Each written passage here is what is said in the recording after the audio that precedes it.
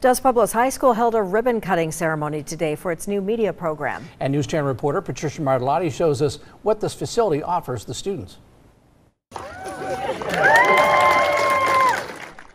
It was a special day of celebration at Dos Pueblos High School in Goleta. I am very excited to be here. I am co-editor-in-chief of the yearbook, so that is why I'm here to celebrate our accomplishments and to celebrate this new building. Signifies something that is an incredible gem for Santa Barbara Unified. Classes have already moved into the new state-of-the-art Virgil Elings Media Arts and Communication Center. Our collaboration and our designs and all of our ideas and be together as a unit and create something so special for our school and our community has really been inspiring. The Dos Pueblos Media program serves hundreds of students each year, teaching broadcast and journalism classes along with yearbook. Some parts of the facility may look familiar as your news channel donated its news desk to the school.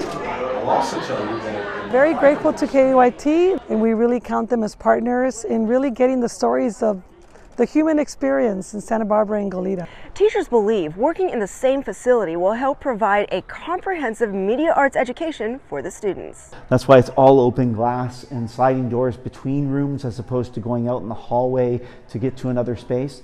The new building is part of a larger career and technical education hub on the south end of the Dos Pueblos campus. My hope is for the future for this building is to continue to create such great journalism and aspirations. And to shape the future leaders of our community and beyond. In Goleta, I'm News Channel reporter Patricia Martellotti.